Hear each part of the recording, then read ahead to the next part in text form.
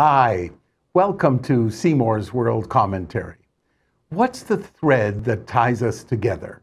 Is it common decency and kindness, or hatred and divisiveness? How do we connect to accomplish greater things?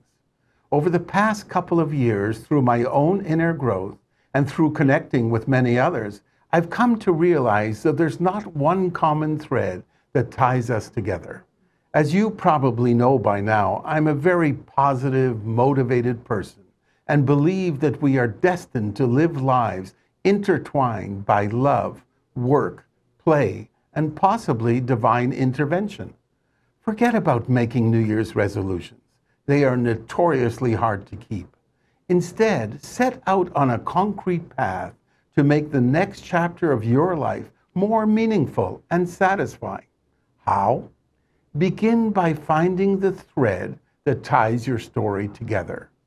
Intuitively, you know that the stronger the role you can play in your life options, the greater the chance you will be productive and happy with them. Finding a way to use your multiple interests and talents in a coherent whole enables you to grow your unique and valuable mastery. That's the key to living the elusive, flourishing life you seek. Your body of work is everything you create, contribute, affect, and impact. It is the personal legacy you leave at the end of your life, including the tangible things you have created. Individuals who structure their careers around autonomy, mastery, and purpose will have a powerful body of work. Find your strongest asset. As you identify your most valuable assets, such as skills, strengths, experiences, identity, and knowledge, then become comfortable with the interweaving of all your strengths.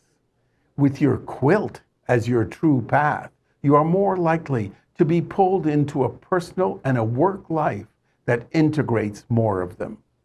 A complementary way to identify them is to recognize your strongest moments, which then become your strongest assets. I suggest you look for the serendipitous moments when things gel in your life using those assets.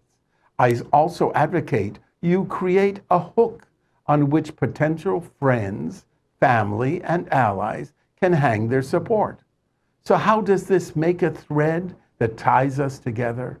Because if we all recognize the want and the need to share our assets, the world will become a better place, one that respects each other for our strengths and assets rather than our weaknesses. A simple suggestion: do one act of kindness for someone else and watch the ripple effect you have created. Thank you for watching SEYMOUR'S World Commentary on ThinkTech Hawaii. I'd love to hear your comments.